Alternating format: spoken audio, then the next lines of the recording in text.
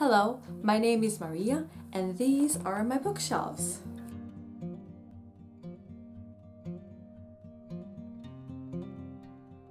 Today's video is my August wrap-up. But first, I would like to thank all of you for all of the love and kindness that you have shown me on my first video. So thank you, thank you, thank you.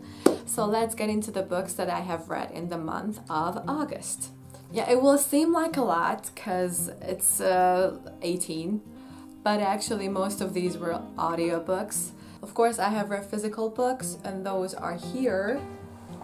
Probably you can see, and that is 2, 4, 6, 7. Actually, this is just one book, but these are the actual books that I've read, and then the rest I have just listened to. So let's get into this. The first one was a Hungarian one, and that was an audiobook that we have listened to with my husband because that is his favorite book, and that is by an author called Rejtő Jenő. He also goes by the pseudonym P. Howard, and then this book is actually online in English, so I will link it down below for you guys because I think it's very, very funny and very interesting. And this is of course the title is the 14 Carat Car, which means that it's a car made of gold. Well, not entirely, but covered in gold, but you know, I'm just not going to spoil everything for you. But this is, this author is just notoriously funny and he has quirky characters in all of his books. If you can hear snoring, that I have a German Shepherd behind the camera here, who is now adjusting her hair, I guess.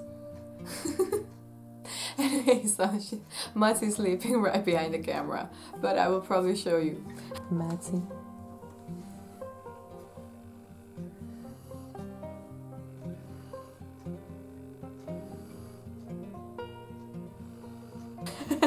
So anyways, this is the 14 Carat Car, and it has very quirky characters who have a lot of things happening to them. I'm telling you, at some point it was a tiny bit too much. And then these things usually take place in the Foreign Legion, so they usually join the Foreign Legion, the French Legion in Africa, and they just get into different kind of troubles and mischiefs and all kinds of good stuff, and it's very, very funny. This one was about a young guy called Ivan Gorchev who gets into all kinds of trouble. He gets money, then he spends it funny, and he has like an assistant, I think you can say, or a secretary who is called Mr. Vanek, who is also very, very quirky and crazy, and I think sometimes a tiny bit annoying, like funny annoying, but still, he's tiny bit annoying. But yeah, so these are funny characters. The whole thing is taking place in late 30s, early 40s, so that also is kind of a vibe. It's just a funny thing, so I would highly recommend this one. I liked it, so it will be linked down below. Staying in the same era-ish will be a P.G. Wodehouse, and I've read a Thank You Jeeves. I didn't read it, of course, I listened to it, but it was fun anyways. And this one was written in 1934, the previous one was in 1939, so it's kind of like the same era. I don't know, I was into that feeling, I guess. It's also full of adventures, and there's a love interest, just like there was a love interest in the 14 Carat Car as well. Craziness of Bertram Wooster, and then the coolness of Jeeves. And he always comes to the rescue. I just love it. Of course, it was funny, it was adventurous, it had the love interest. Jeeves is such a classic, it's a staple. Yeah. Then we can move into the actual books, because I started the Gillian Flynn craze that I was on this month. So the next is Dark Places, and this was the first like physical book that I read this month. And wow, like what a book. It was crazy good. I am just in love with Gillian Flynn's writing, honestly. I've read Gone Girl before this, like, well, not when it came out, I think I read it when the movie came out, when I was like freshly married, which is an interesting thing to read. Gone Girl is kind of interesting to read when you are kind of just married. anyways, so Dark Places. I love this. This was a book that grabbed me from page one. It's just so interesting. I don't want to spoil this for anyone, so I will not get into the story. One thing that I was not struggling with is just keeping the jumps between the timelines. So, you know, you're reading about her current life, like Libby Day now, and then when the things happened in her childhood. And then going back to family members' accounts. Probably the mom was the only character kind of likable in this book.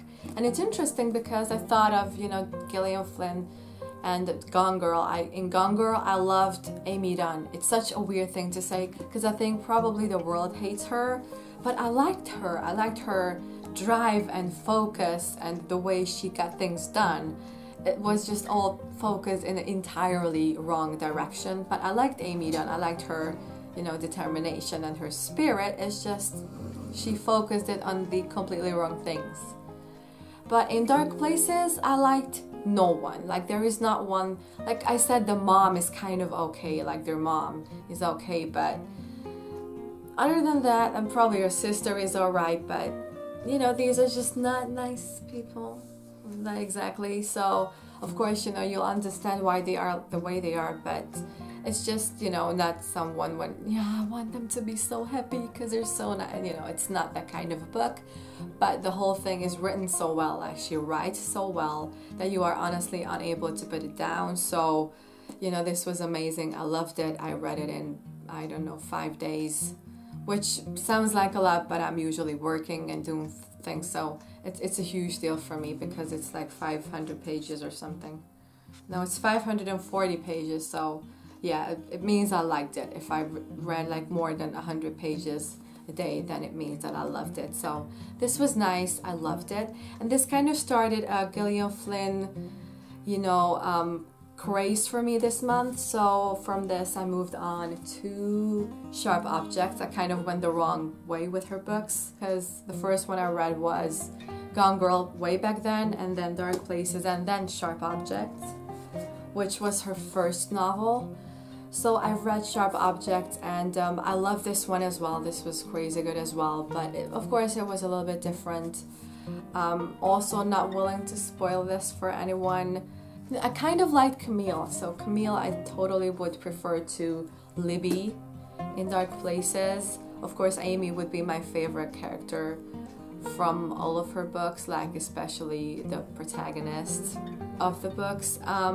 But this was really, really amazing, of course, with amazing twists at the end, which you kind of have a feel for, but you don't really know, but then it turns out it's not, but then yeah, so, you know, crazy good. And I think with her books you can feel how gradually they get better. So for me it was kind of backwards, but I felt like this was good, but then this was better, and then Gone Girl is just crazy good. It's just way better than anything else I've read in a while, especially back then.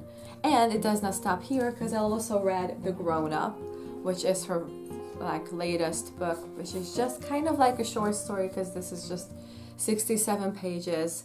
This is The Grown Up. You know, I like this because it was her writing. I kind of like her writing. I like her style. This was nice. The ending was not. I really hated the ending on this one.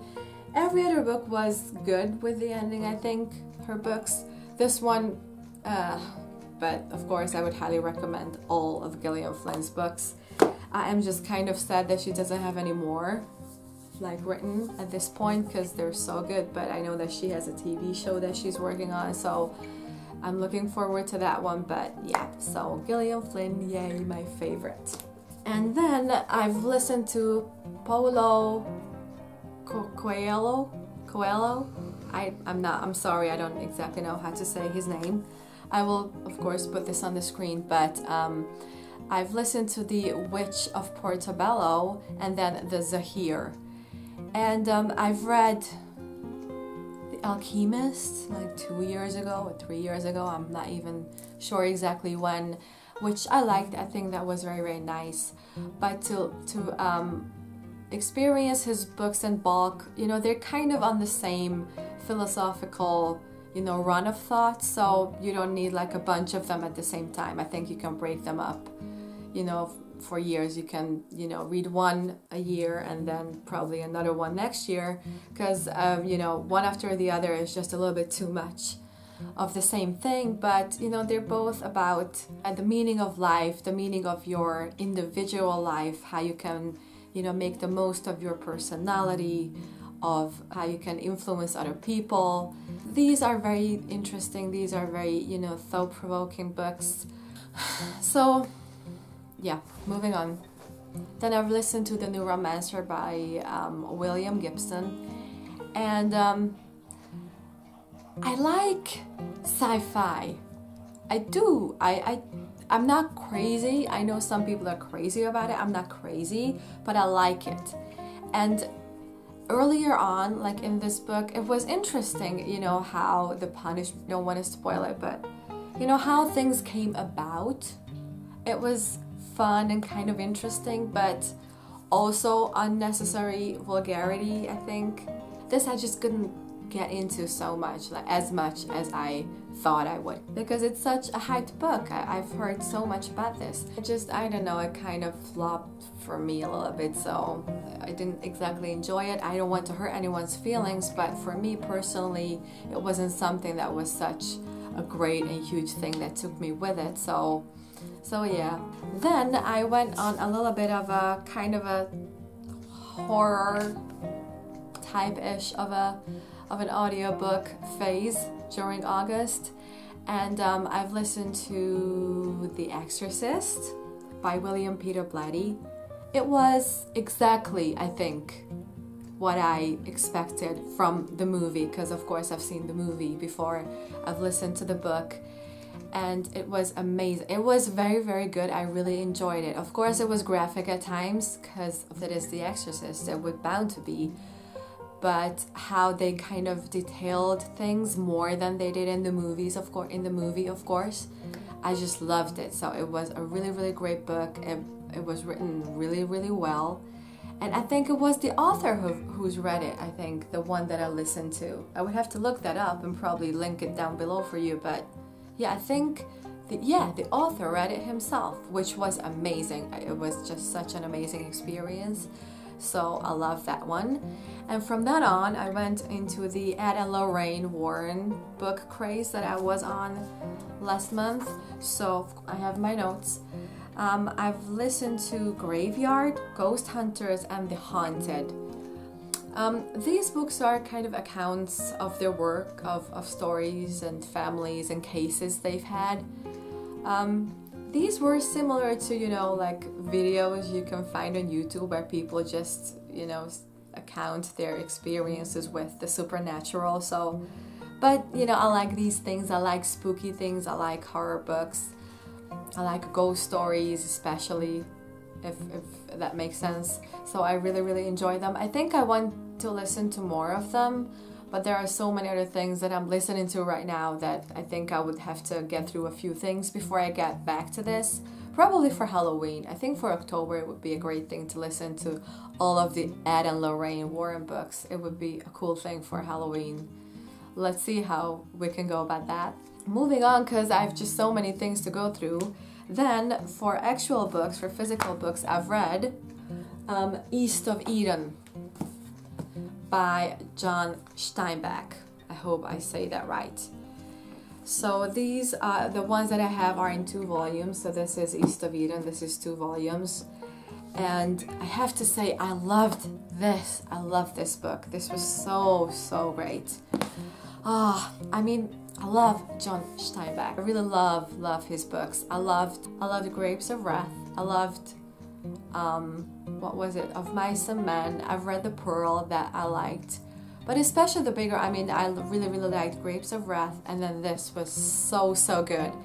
Of course, these are not happy books. I was a little bit, you know, afraid that these were going to make me depressed, but no, there was some unfortunate foreshadowing in these books that I was afraid throughout the whole thing that something way worse is going to happen than what actually did. So if you are afraid to read these because you're afraid that it's going to make you depressed, because, you know, sad books tend to do that to me. Anyways, horror books don't, but sad books do. I don't know, I'm crazy that way. So you can totally read these because these are amazing. I love the story. I love his language. I love his world.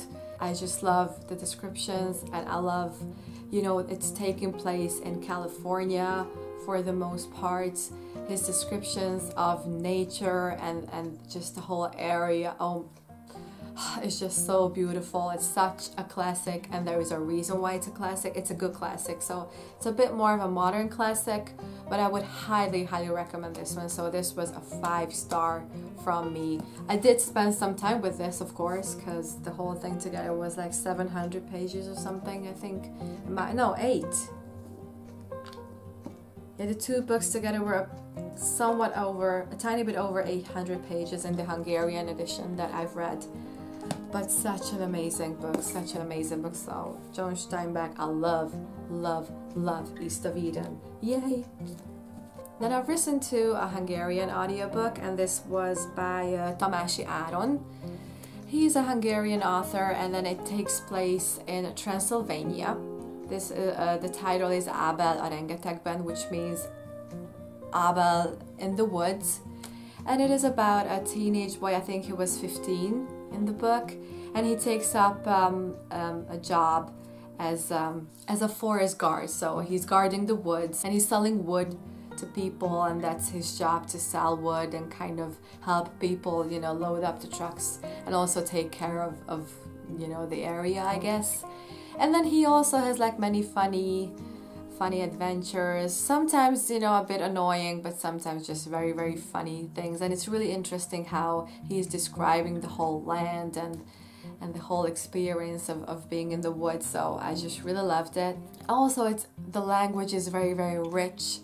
It's the rich, you know, Transylvanian Hungarian that you just have to experience for yourself. So for me, in my nationality, it was just a great thing to actually listen to, because I've listened to it, and the person who's read it had such an amazing accent, like such an amazing dialect actually, that it was a joy to listen to it. So yeah, that was a cool thing for me.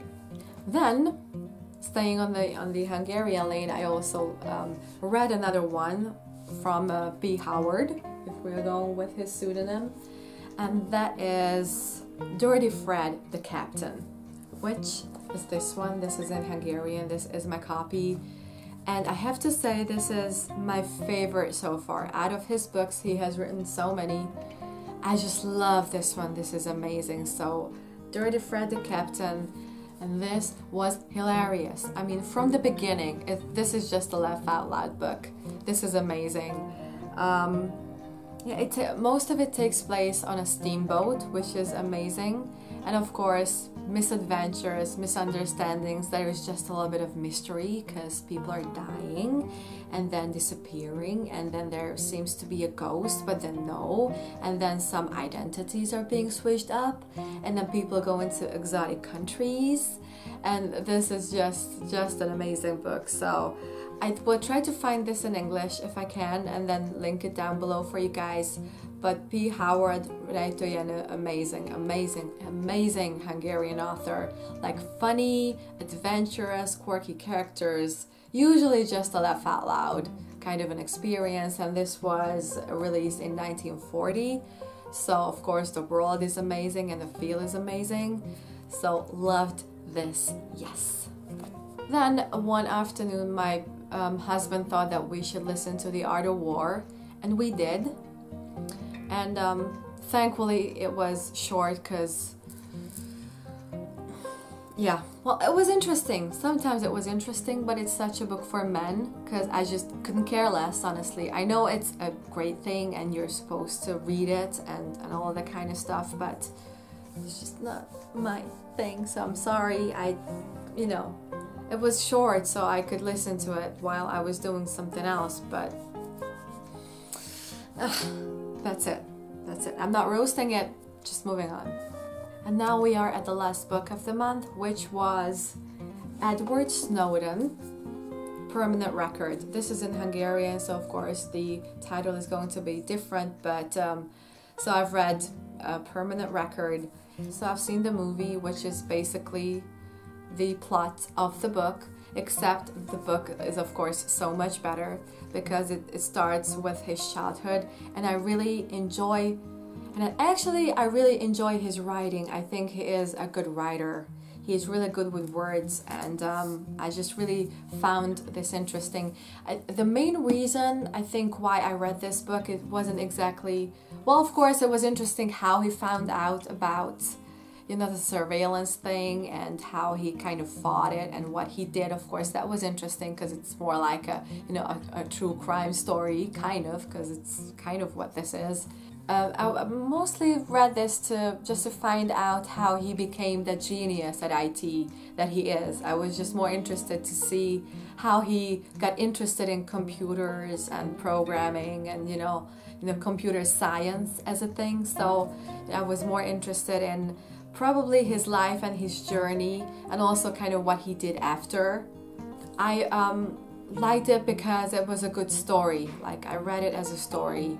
I liked the writing, I liked his words, and it was really interesting. It was an interesting book, even though it was full of, you know, some IT stuff that I couldn't always quite follow, but yeah, it was good. I liked it. I think it was fun. And I just realized that I left out The Martian, because I've listened to The Martian by Andy Weir.